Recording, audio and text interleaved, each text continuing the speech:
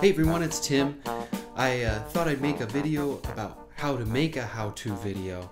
And so if you're watching this, it's for our Jazz Lab course on video and audio editing.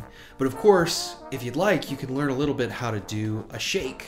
And that's something, since I was a kid in middle and high school big band, I always loved the sound when a brass section did a shake. And so from an early age, I really wanted to learn how to do that. So I'm about to show you how to do it. One of the techniques that I've used to really build up my ability to shake is the lip trill. And you can insert this into your daily warm-up. It takes almost no time at all. You add about 2-3 minutes of these lip trills, and over a month or two, you're gonna have an ability to shake much better. So in this quick tutorial, let me just give you a sense of how to do this. So lip trills start with slurs. So slurs are like a 3-note slur, a 4-note slur. That goes like this. And you can go up the range through the partials. And on and on and on it goes. So a lip trill exercise generally focuses on shifting between two partials. So the exercise I'm going to give you is one where we shift between the concert B flat partial and the D partial. You'll use a metronome to give you a steady beat, and we're going to go ahead and play quarter notes, followed by quarter note triplets, followed by eighth notes, followed by eighth note triplets. And then we're going to do this going all the way down the length of, as a trombone player, go down the length of your slide, trumpet player, go down chromatically. Sound good?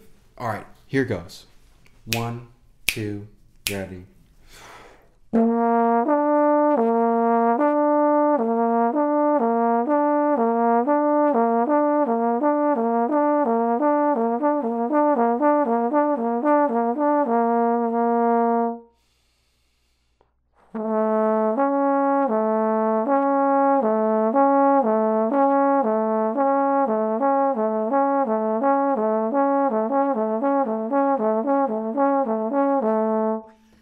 And on it goes. You can do it on different partials.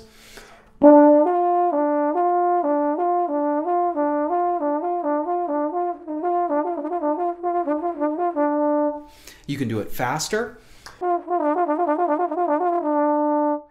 And so eventually you're going to translate that into playing a big band shake, which is really just starting with a controlled lip trill and then letting it kind of expand and get out of control. So this is what that sounds like.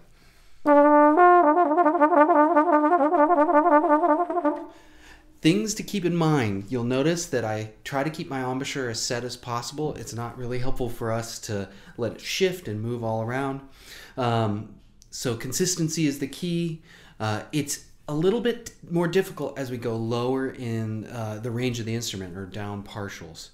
Anyway, this is just a quick thing to add to your playing, and here's a little trombone shout chorus that I wrote with some shakes in it.